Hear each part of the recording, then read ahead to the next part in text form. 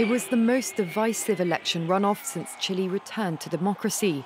But leftist millennial Gabriel Boric has won a decisive victory, with nearly 56% of the vote.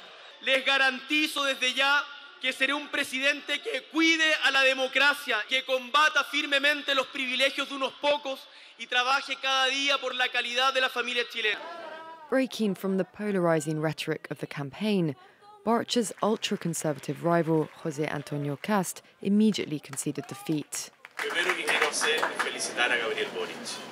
Él se merece todo nuestro respeto, ganó en muy buena lid, muchos chilenos confiaron en él y esperamos que tenga un muy buen gobierno. The choice of president for Chileans was between two starkly different visions. Cast came out on top in the first round of the election by winning over the wealthy districts of Santiago and the working classes outside the capital with his law and order campaign.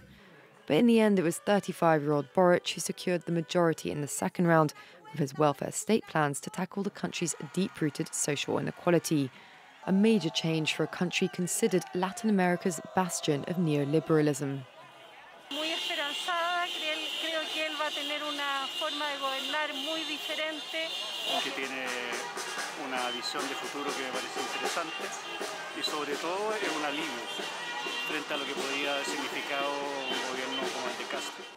Boric has promised to raise taxes on the super rich, to expand social services and boost protection of the environment. He also mobilized Chile's youth with socially inclusive policies, speaking up for LGBT and women's rights. Chile's youngest ever president-elect will be inaugurated in March next year.